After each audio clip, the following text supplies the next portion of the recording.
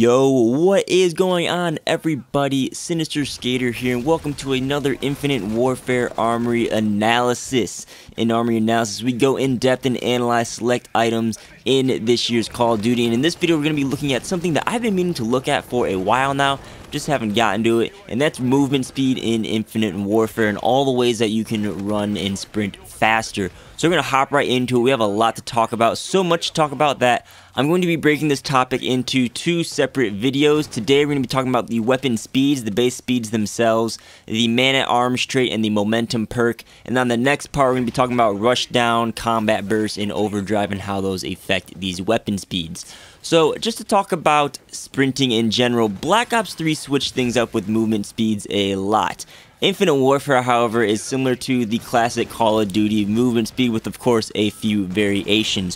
One thing that you should know is that movement speed depends on the weapon that you have out at the time. It's not based on the heaviest weapon in the class like we've seen in a previous Infinity Ward game. It relies on what the weapon is that you have out. And that's good because it allows for strategic play and strategic class setups. So let's get into this math stuff. There's a lot of math here, so we're going to break it down into simple terms. I should probably mention, the main test we did for all the data today was on Skydock. I went into the middle of the map and ran this straightaway dead sprint and then recorded the times, and that's what I'm going to be sharing with you today to break it down into simple terms. So pretty much there's three main tiers of weapon sprint speeds, and what follows is the times for those weapons. So the fastest weapon sprint speed is at 6.25 seconds, and this belongs to the submachine guns, the shotguns, the pistols, the knife, and the fist. All those run at the same speed as the fastest speed, which timed out to be 6.25 seconds on this run. The second tier of weapons belongs to the assault rifles and the snipers. These ran this route in 6.5 seconds, which is 0.25 seconds more than our fastest tier. And then our slowest tier belongs to the light machine guns and the launchers, which ran this route in 6.79 seconds. Now, there are a few weapons that don't fit this category. They have their own special sprint multiplier. The K-bar is a little bit faster than the rest of the assault rifles. It ran it in 6.37 seconds.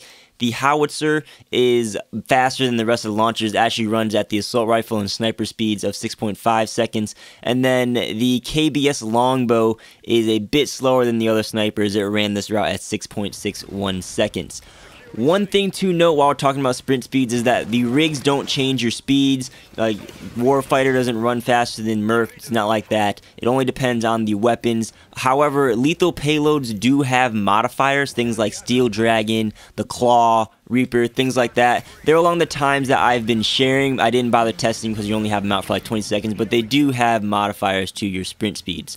So now that we have weapon speeds out of the way, let's answer the question of how does Merc's man-at-arms trait affect these weapon speeds. Now, if you don't know, man-at-arms makes weapons no longer slow your default movement. Now, after testing this, no matter which weapon is out, man-at-arms makes you run at the fastest possible speed. I tested this for the assault rifles, the submachine guns, and the LMGs, and it ran this route at 6.23 seconds, which is slightly faster than the fastest tier of the submachine gun shotties and all of that stuff. It just makes your default movement the fastest as possible. You can even switch from like an LMG to an AR, you still run it in 6.23 seconds. I tested that out, which makes sense because it reflects the in-game stats. I might explain why the SMG is sitting at like 80 in-game, I think, on the mobility bar. Man-at-arms makes it sprint at the fastest speed, which must be higher than the in-game stat of 80. It might be around 100 or something like that. So yeah, that's how man-at-arms works. Now, the momentum perk.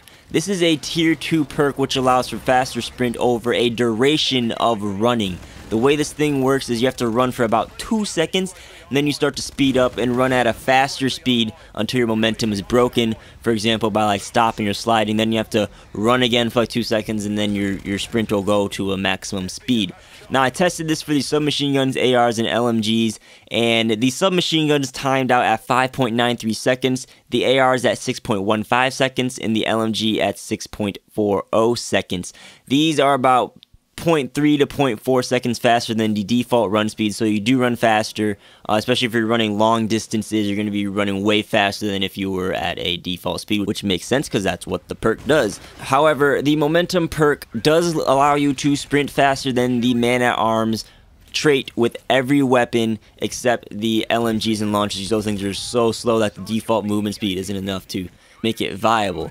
Now, if you're wondering if there's any bonus for using man-at-arms and momentum at the same time, yes, there is. I only tested this with the assault rifle, but the assault rifle with momentum and man-at-arms on at the same time sprinted this route in 5.94 seconds. To compare, man-at-arms only was 6.23 seconds, momentum had 6.15 seconds, and the base time was 6.5 seconds. The combo allowed 5.94 seconds, which is pretty quick. It's the fastest out of these options, but you have to keep in mind they have to keep sprinting in order to have momentum in effect. And in reality, you're not going to be running at that speed all the time in-game unless you're just running gung-ho and just mowing people down and non-stop running. So that's all for this video. There's going to be another part of weapon speeds going up within a day of this video. I have a link down below in the description. But we're going to be talking about a way to move even faster. Yes, we discussed the obvious ways, things that you would first think of when you think about sprinting faster in Infinite Warfare. But I tested a few other rigs and payload traits that let you move even faster, if you believe it or not. And it's actually more viable than some of these options.